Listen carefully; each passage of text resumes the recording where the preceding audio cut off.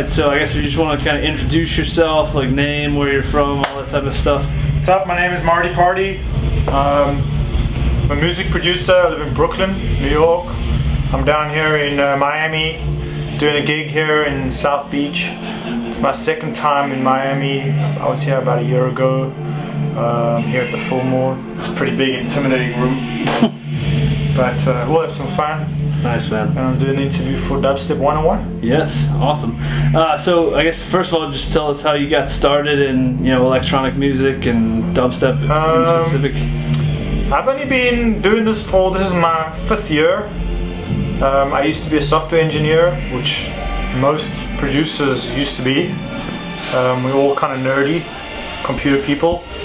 And I just picked up Ableton Live like 5-6 years ago and started figuring it out, and I've always liked music, I've always followed music, so started making some tunes and it worked out really well. Just went from there and got to the point where I could quit my job, and I've been touring pretty much full time for the last 2.5 years now. Nice. And where are you kind of based? Where are you kind of making your music? I was based on the West Coast, but I moved to New York 2.5 years ago. So I have a studio in Brooklyn. Nice.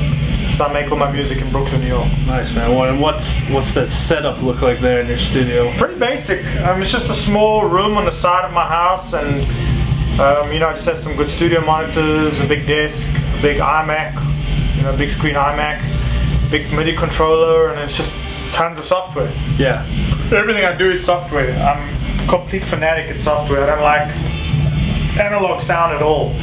I like everything to be synthesized as much as possible. Nice. Anything in particular, like software-wise, that you really dig? Right. These days, I have collected so much software, but you know how it is. You have like gigabytes of shit on your computer, but you really only use a few things. Yeah.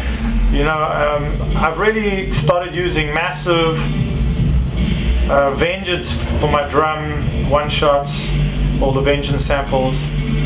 I use Omnisphere now for my pads, or Contact or Logic for pads, and that's pretty much it. Just make sounds from all those tools and just make a lot of sounds. It's just all about making sounds and coming up with new arrangements and new quantizations and new patterns that have never been heard before, layering it all together and trying to make original tunes. Yeah. So what do you use live that's maybe a little different than your studio? I use Ableton Live to produce my music as my environment, and then I also use it for my live performance in the other view. So I use it for both the two views in the tool.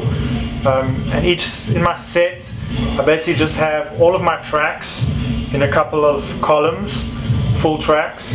I like to play only my own music in my sets as much as possible. I will play friends' music, or if there's a really amazing song I love, I'll play it, but try not to. So mostly my own songs in all the columns. There's like 50 to 80 of them at any one time. And then I have a couple of columns of acapellas, just vocal, hip-hop acapellas and other things. And then a couple of columns of just one-shots and effects. And then on my control I use a Chaos Pad, just a regular trigger finger. I can control 4 decks. Nice. And so I use 2 decks for tracks, mixing one to the other, and then 1 deck for acapellas and 1 deck for one-shots, and then just mix it all live in a live environment.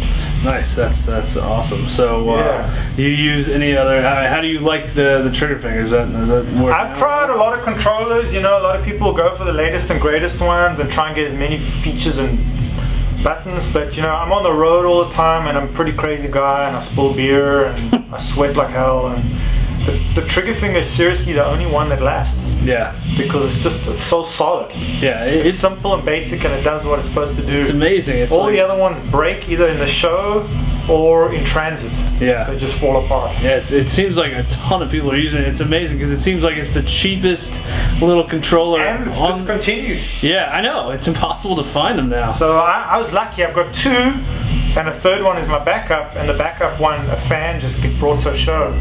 It was like, hey, I don't use this, I thought you might like it. Nice.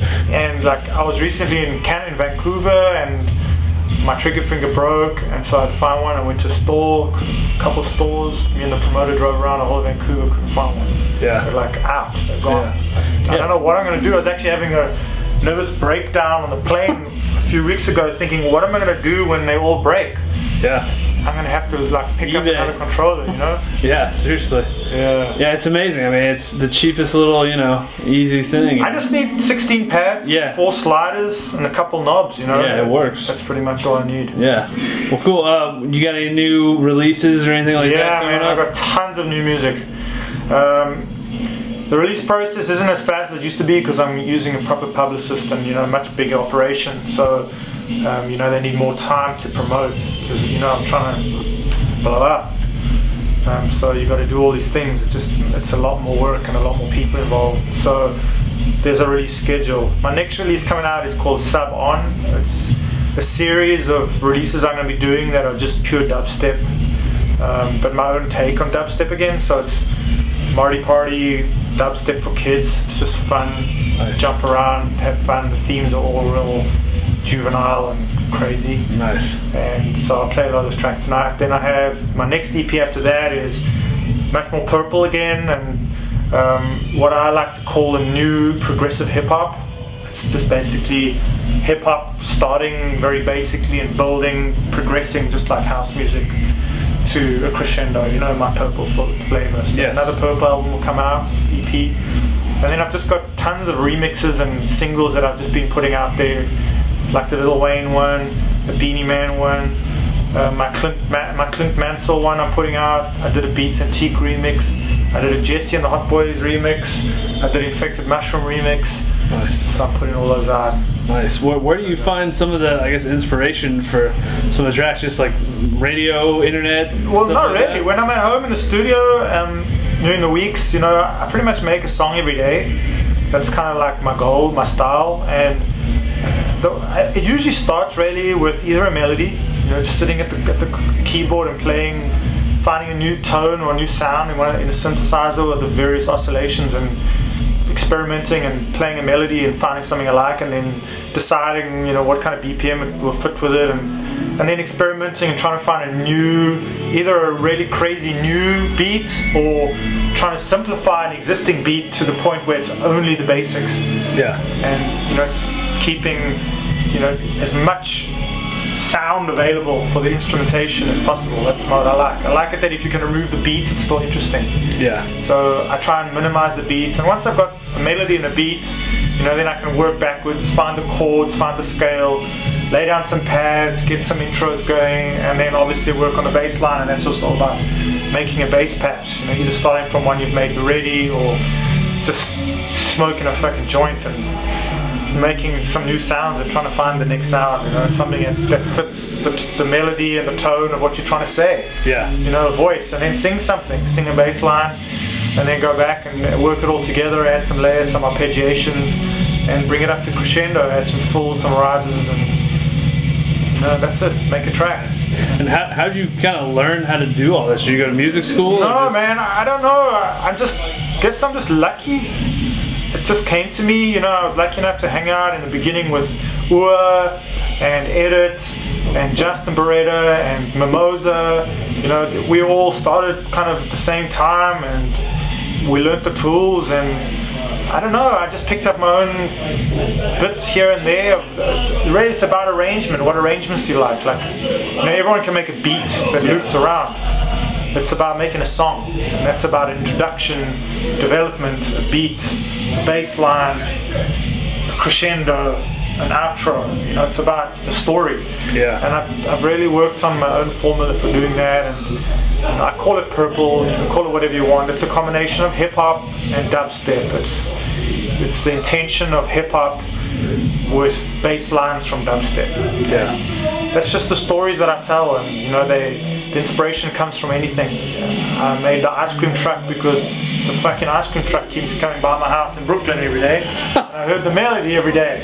And so in my dream, I woke up in the morning, I was like, fuck it, I know exactly the bass line for the ice cream truck thing, and I made it. And it's, now every time anyone hears the ice cream truck in my group of friends, they're all... It's just, you know, everything inspires us. Yeah. It's music. It's all just about melodies and tunes and things you can whistle. Yeah, for sure. I don't know, man. I'm really excited to see where it's going to go over the next few years, because I think dubstep is going to have to evolve. I agree. And I think everyone's heard all the sounds now, the intensity.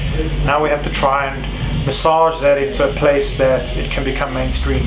Yeah. Or it'll just go drum and bass and become a fringe subculture forever. Yeah. But I enjoy working with vocalists, and I enjoy working with rappers, and I enjoy working with pop stars and their music, and we're all trying to get there.